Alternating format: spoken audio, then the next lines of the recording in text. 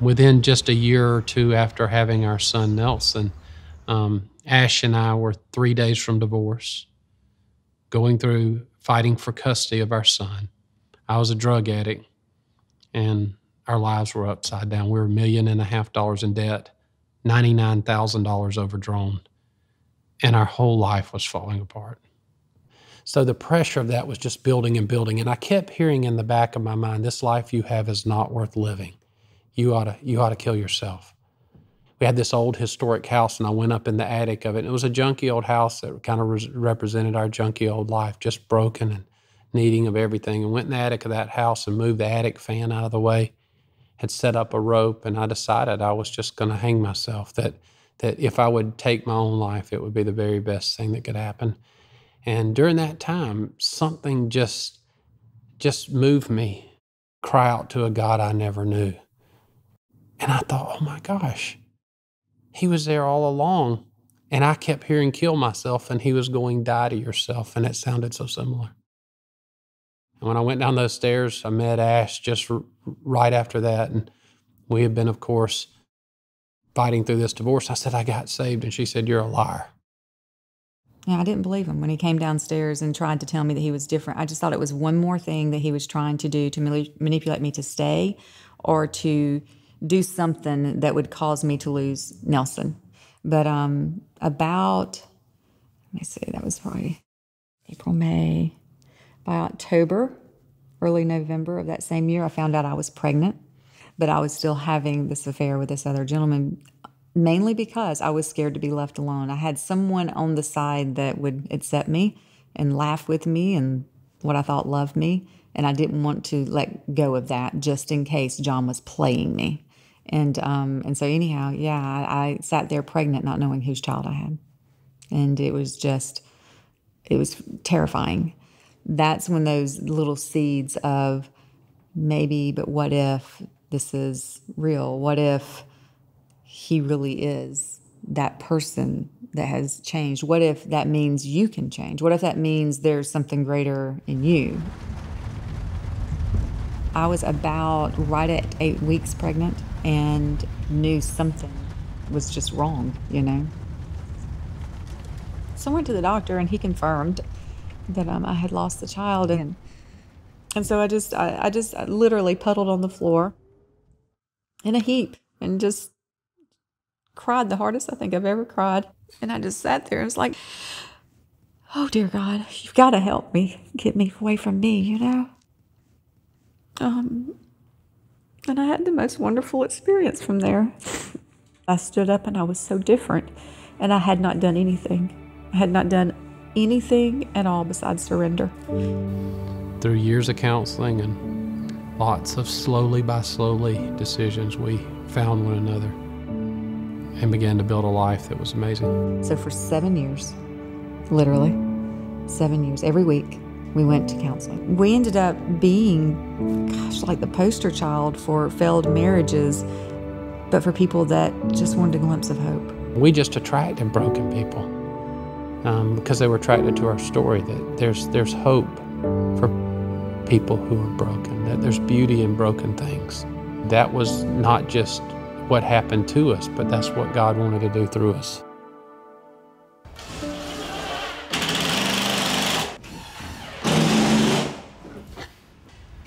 What do you say, Vega? Remember, we're doing rolling doors on those. So we started our construction company with $1,000. Ash would teach our son during the day, and I'd go out and do rot repair on houses, working for just a little bit of money and one paycheck at a time. God was working on our skill set. You know, God doesn't waste time. He's always taking what you're doing and weaving it into where you're going. Coming together. We began to put our heart, all of our resources, our time, energy, and our dreams into this little small town, Opelika, which we say it's kind of like Opelika. We decided that we wanted to be right here where we had our first child. Everything, all of our first happened right here within a block away. We believe that hyper-focus in any area can change it. And so we just decided to stay here. So we have a real estate company that has over 100 pieces of property, primarily locally, within 10 blocks of this where we're sitting right now. From that, developed our construction company because we actually couldn't afford to hire other contractors. Now we're a historic renovation business. And out of that came our architectural salvage business. We're a restaurant group with multiple restaurants. We have a consulting company that's my primary focus, which is helping people restore cities. We call ourselves Marsh Collective now because I've tried to find a way to bring together multiple companies, multiple entities, multiple ownerships into a singular way to communicate. What I believe we're trying to accomplish is community in the truest sense.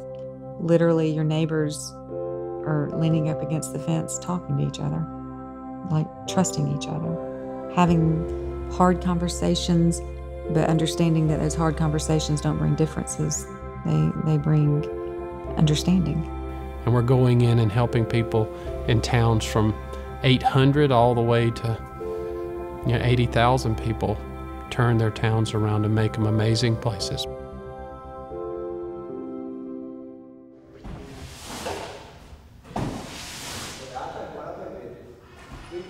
So you want me to take this off and sit the door out here with this wall? Yeah, just frame it back. What we realized is that when it comes to saving communities, the capital it takes to do that is in three ways. It's patient capital, it's properly aligned capital, and then it's also productive capital. Yeah, let's do that then. Okay, so we'll tear this off. These two doors.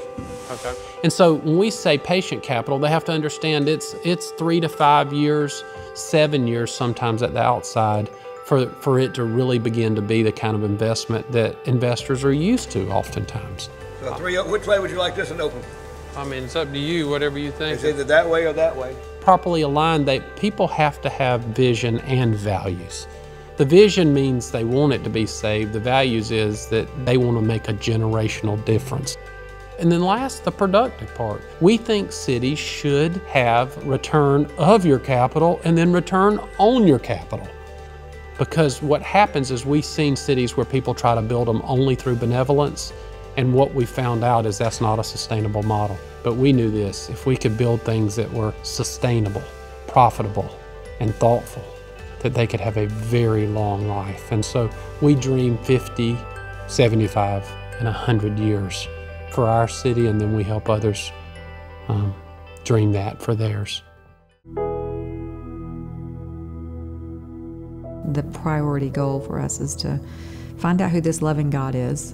It seems pretty cool that he would meet us in the place that he did, because it wasn't in where we told we had to be to meet him. It wasn't in a church, and it wasn't in this special moment of a certain song being played or someone praying with us, you know?